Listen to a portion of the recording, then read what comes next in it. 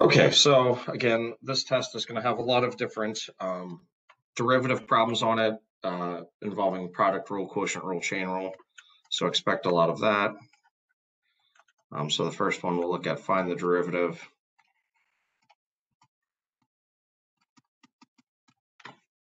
of f of x equals 5x times e to the minus 3x. So we have u is equal to 5x, v is equal to e to the minus 3x. So then u prime becomes 5, and v prime becomes minus 3e to the minus 3x, using the derivative rule for the exponential functions in continuous form. And again, here what I'm doing is I'm just applying the product rule, which says if you take the derivative of u times v, this will be u prime v plus uv prime.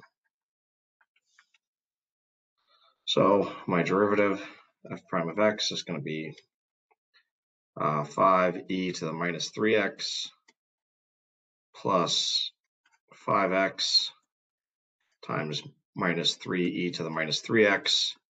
And there you can multiply the 5x with the minus 3, so we can write this as 5e to the minus 3x minus 15x e to the minus 3x.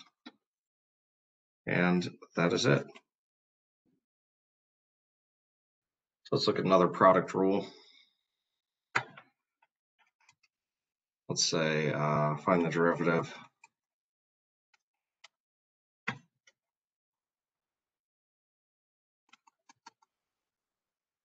of g of x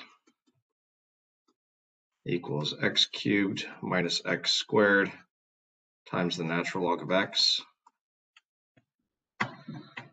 So here I'm going to set u to x cubed minus x squared and v to the natural log of x. So u prime will be 3x squared minus 2x, and v prime will be 1 over x. So g prime of x, applying the same rule, is going to be 3x squared minus 2x times the natural log of x plus x cubed minus x squared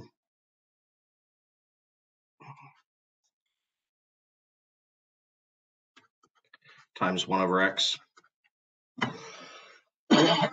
And we can distribute the 1 over x and cancel there.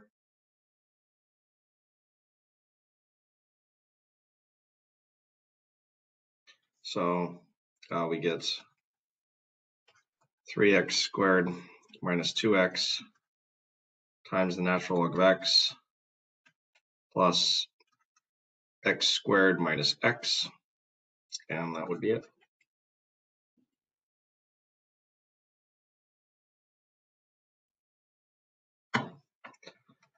Number 3, another derivative problem, but this one is going to make use of the quotient rule. So find the derivative of h of x equals 5x squared plus x divided by 7 to the x power. So let's recall what the quotient rule says.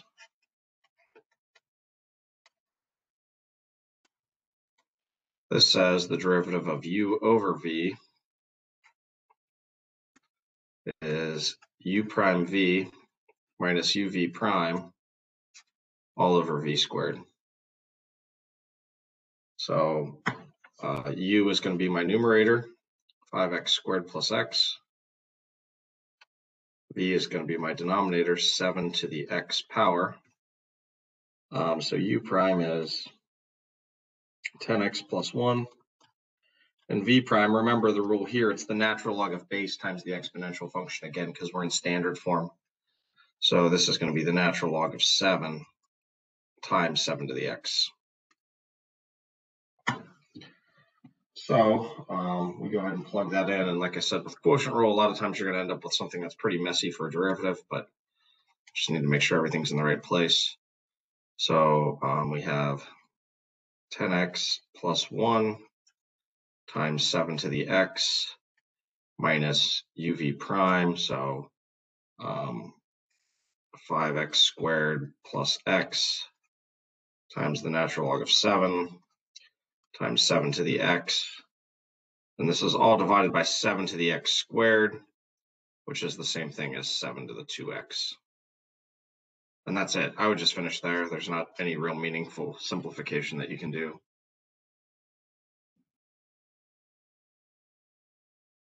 Okay, so that's it for the product and quotient rule problems. Of course, you still may see those built into other problems, but just finding the derivative there. So now we'll move on to ones that involve the chain rule more primarily. So let's say we want to find the derivative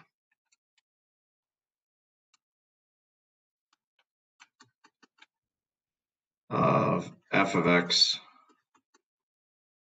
is 10 times the natural log of x cubed minus 7. So remember the chain rule. I write it down in terms of inside function and outside function, but another way to think of it is if you have f of x is your outside function, g of x is your inside function, we're taking the derivative of this composition.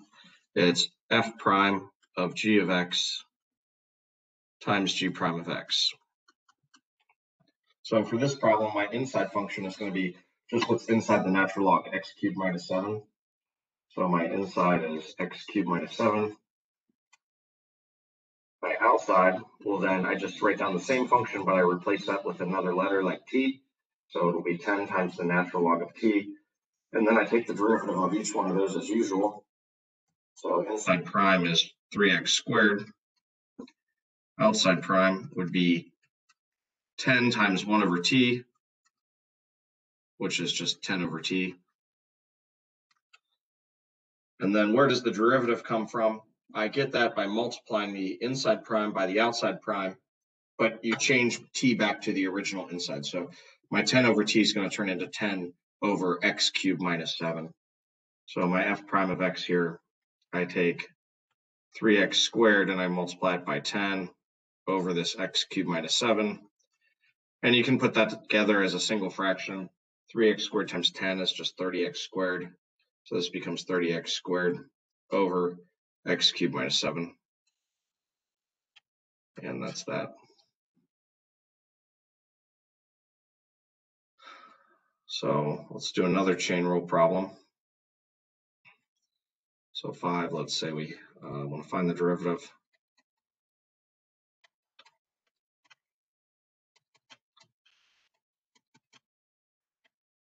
of g of x equals the quantity x cubed plus x raised to the 100th power. So again, my inside function is just going to be that x cubed plus x.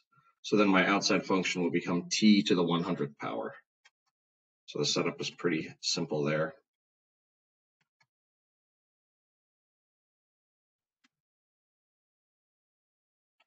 Take the derivative of those just using the normal polynomial rules. So this becomes 3x squared plus 1. And the outside, bring down that power and subtract it by 1. So we get 100 t to the 99th. So then our derivative we can write down. So g prime of x is this 3x squared plus 1 times the 100. Then change t back to x cubed plus x to the 99. And yeah, you can just leave it like that.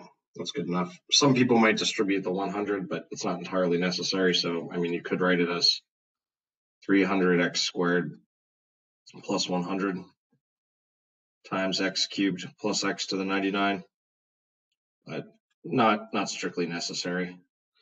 Again, you can't distribute it into the other one because it's raised to the 99th power. You can distribute it to the 3x squared plus 1 because that quantity doesn't have an exponent.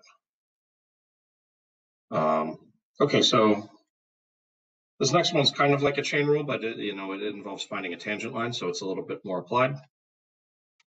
So let's find the equation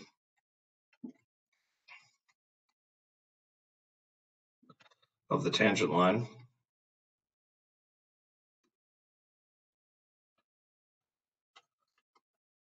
to the curve y equals x cubed minus 2, that quantity raised to the 4th power, at x equals 1. So the two ingredients for finding a tangent line is you need the value of a point and you need a slope. So we get the point by plugging x equals 1 into that equation and finding the y value. So that's not so hard, just some basic algebra.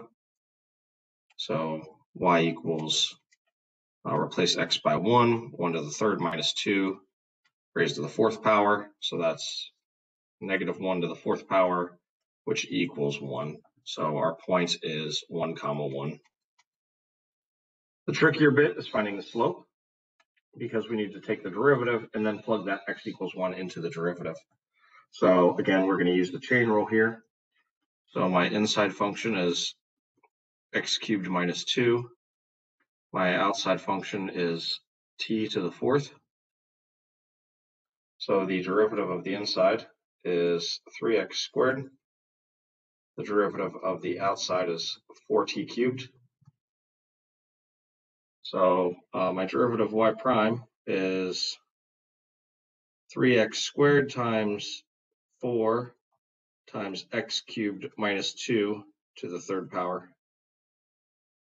And then we just need to plug in 1 for x to find the slope. So you don't have to simplify ahead of time if you don't want. So plug in x equals 1 to find the slope.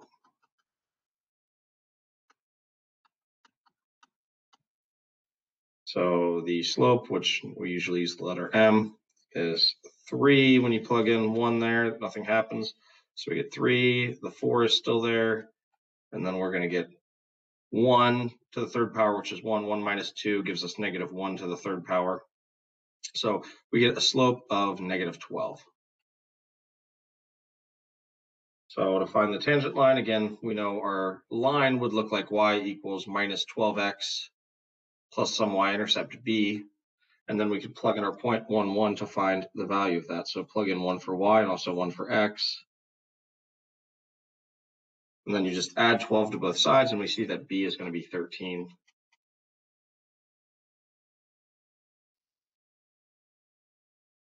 So our tangent line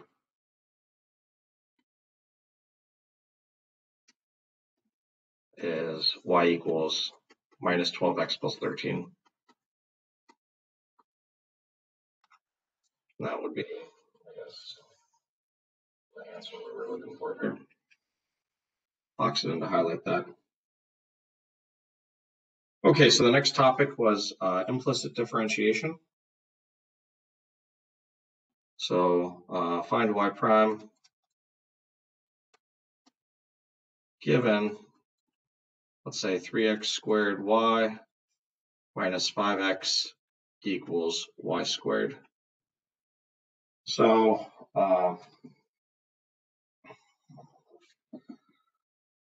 what we do here is we take the derivative of each of the things as usual, but we treat y as an implicit function. So anytime you take the derivative of something involving a y, you're going to multiply by y prime as well. The derivative of the minus 5x will just be minus 5. The derivative of the right-hand y squared will be 2y times y prime. The tricky term is 3x squared y. So you think of 3x squared as a function and y as a function, so you're going to have to use a product rule for that part. So we're going to use a product rule for that very first term. So we'll call u 3x squared, and v we'll call y. So the derivative of u is 6x, and the derivative of v is just y prime because it's an implicit function. So the derivative of that very first term all by itself is 6xy plus 3x squared y prime. So kind of had that off to the side here. So now we can write down the derivative of this equation. So we use the one we just computed, 6xy plus 3x squared y prime. And the derivative of 5x is just 5, and the derivative of the right-hand side y squared is 2y, y prime. So then what we have to do is collect the y primes all on one side. So we can accomplish that by subtracting the 3x squared y prime on both sides. So we'll be left with just 6xy minus 5 on the left, and on the right we have 2y y prime minus 3x squared y prime. So then what we do is we factor the y prime up on the right-hand side, and then just go ahead and divide. So this is 6xy minus 5, and on the right we're going to have 2y minus 3x squared, and then we factored out the y prime. So then we divide by that parenthetical quantity, and we get our answer 6xy minus 5 divided by 2y minus 3x squared. This gives y prime, which is what we wanted to find. So that was the implicit differentiation.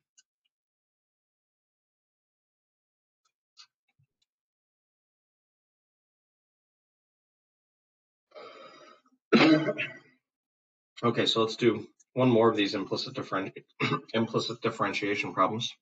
So 8, let's say find y prime given 5x plus y to the derivative of the left-hand side is going to be multiply the inside by the outside, 5 plus y prime times the outside, which is 3, and then we get 5x plus y quantity squared. So that's the left-hand side. The derivative of the right-hand side is pretty easy. The derivative of 6 is 0, and the derivative of minus x squared would be minus 2x. So what we have to do is we have to distribute the 5 and the y prime to the other two terms. So 5 times the other quantity is going to be 15, 5x plus y quantity squared, and then the other one is going to be 3 times y prime times the 5x plus y quantity squared. This equals minus 2x. So basically we're going to subtract that first term and then divide by everything that's not y prime. So these implicit problems can get a bit messy, but again, you're just hunting for all those y primes and trying to isolate them and then divide by everything that's not y prime once you've done that. So we're subtracting this term.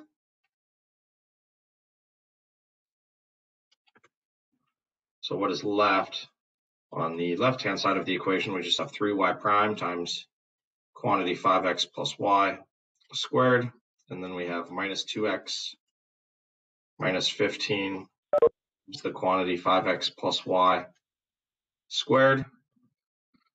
So now everybody's on the right, and we have the y prime term on the left, so we have to divide by everything that's not y prime.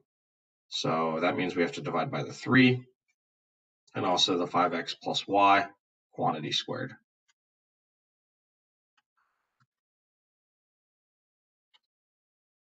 So there's a lot of algebra often in these implicit differentiation problems, but that gives our derivative. So this minus 2x minus 15 times this 5x plus y squared over 3 times 5x plus y quantity squared.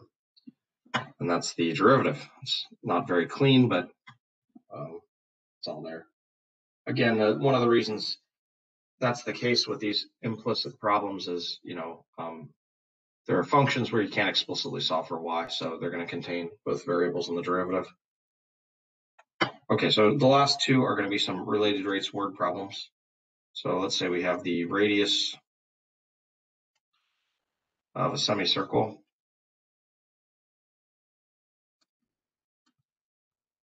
is expanding at 1.5 centimeters per minute.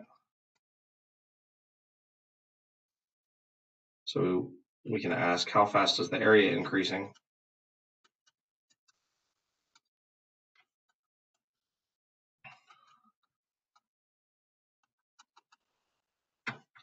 when r equals 10 centimeters.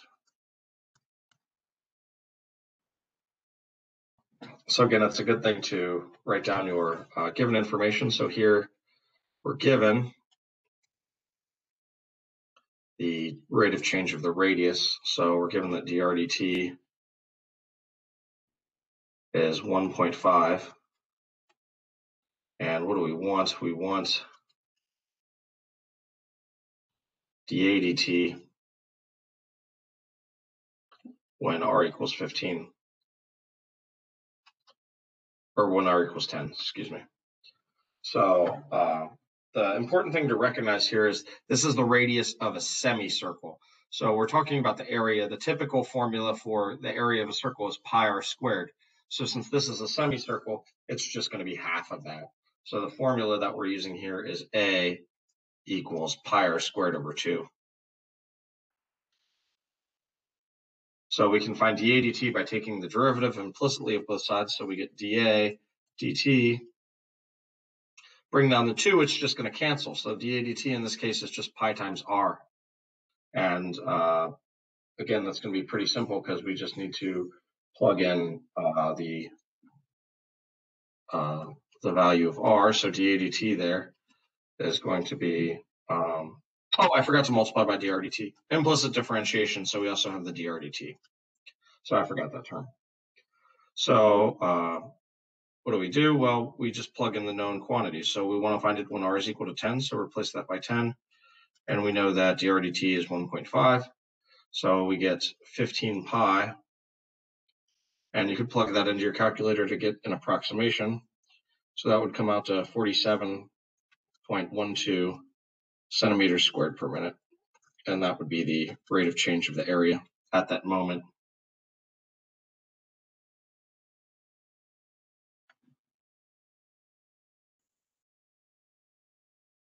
So let's look at the last one. It'll be a Pythagorean theorem related to rates problem. So number 10, say a ladder 13 feet long rests against a vertical wall.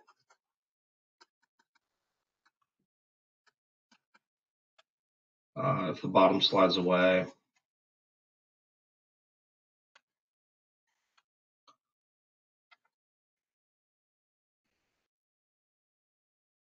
at 2 feet per second,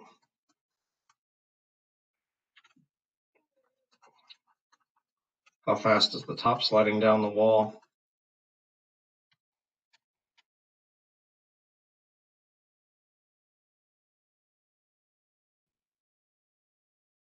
When the bottom is 12 feet from the wall.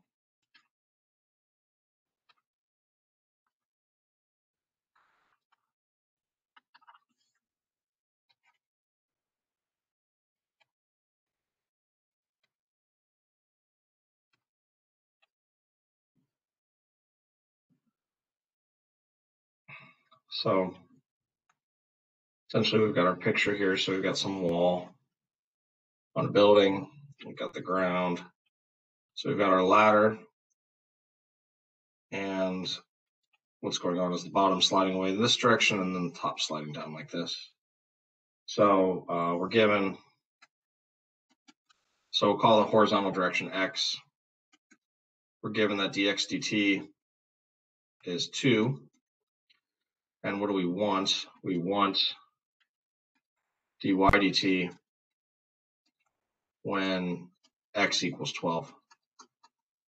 So basically, we're going to use the equation, the Pythagorean theorem. So if we call this side x, this side y, we know the ladder is always 13. So the equation we're going to use is the Pythagorean theorem, x squared plus y squared equals 13 squared, or x squared plus y squared equals 169. We're going to need to know the value of y after we take the derivative. So let's go ahead and figure that out now as well. So basically, we want to know what the value of y is when x is 12. So we can use the Pythagorean theorem there. Y squared plus 12 squared equals 13 squared. So that's going to be 169 minus 144. So y squared is 25. So that means y is just 5 at that moment. So what we can do now is we can take the derivative implicitly. So we get 2x times dx dt plus 2y times dy dt. And the derivative of 169 is just a constant, so it's 0. And then we can just plug in all the numbers we know. So we're trying to find dy dt, and we know everything else. So x is 12, dx dt is 2.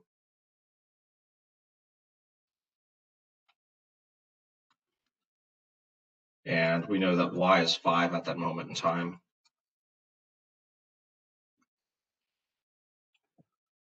So we get 48 plus 10 times dy dt.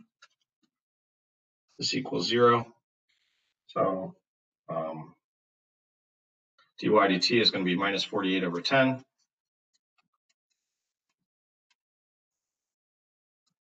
Or we could say the top of the ladder is sliding down at minus 4.8 feet per second.